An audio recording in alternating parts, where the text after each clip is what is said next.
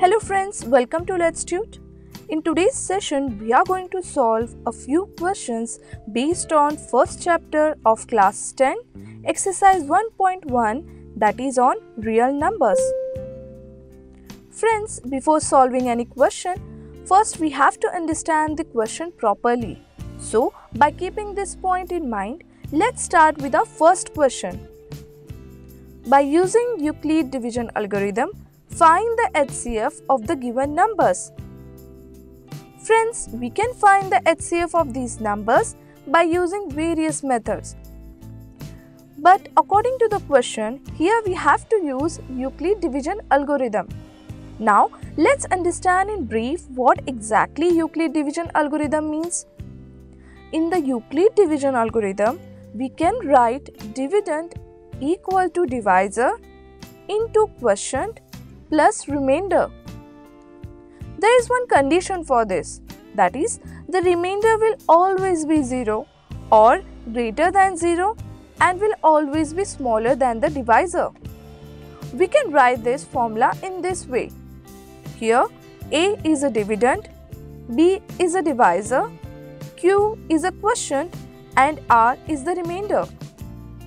Friends, to understand this in more detail, I would request you to visit our YouTube channel and watch our chapter-wise concept-based videos. And don't forget to subscribe our channel. Also, you can visit our website where you will get a complete course for CBSE with more than 500 MCQs which will help you in your board exams, especially for objective type questions. Friends, now let's look at the first pair of numbers, that is 135 and 225. This number is smaller than this one. Let us write this in the division format. Now, 135 by 1 is equal to 135. On subtracting this, we will get 90, which is smaller than 135. Now here, our first step is completed. It means that we can write 225 equal to 135 into 1 plus 90. Now we will consider the remaining remainder, that is 90, as a divisor and 135 as a dividend. Let's move on to the second step. Here we have 1 and here we have 90. Now we got the remainder as 45. That means we can write 135 in this way. And now the second step is also completed. This process has to be repeated till we get 0 in the remainder. So we have not yet got 0 in the remainder. Right now it's 45. Assuming 90 as a dividend, we will write it this way. 45 multiplied by 2, which will be 90. And we can write 2 here and 90 here. And now we got the remainder 0.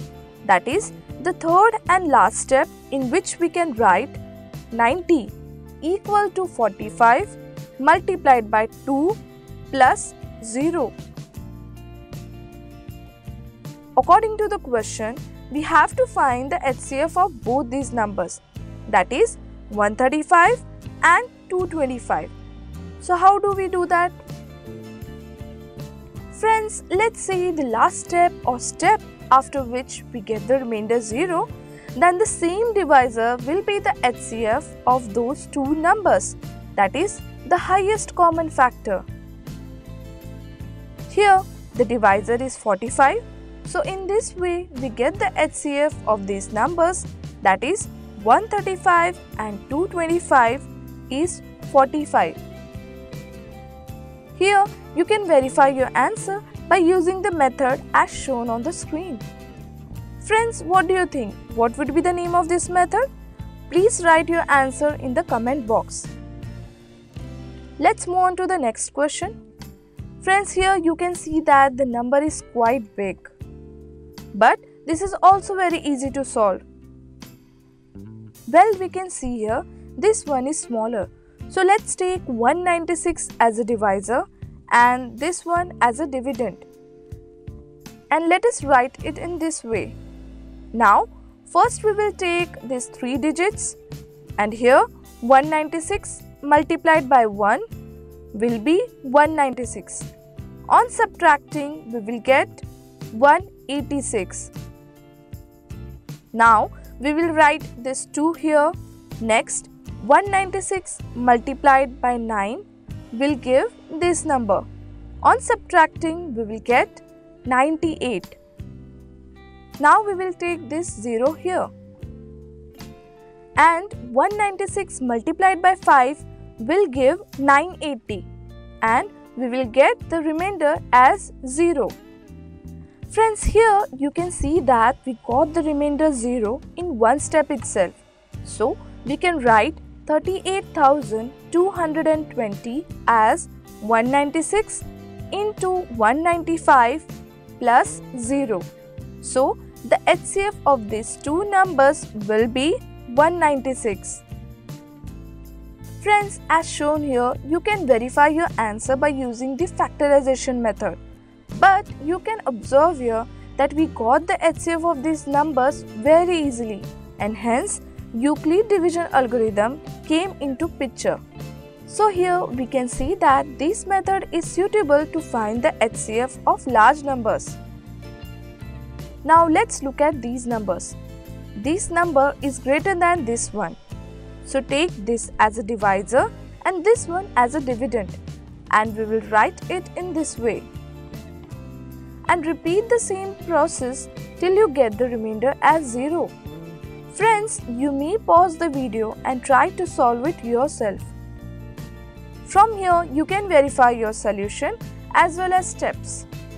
Friends, sometimes we get confused while writing the correct terms in the formula, especially for the terms like dividend and divisor. Let me tell you one very simple trick to remember this.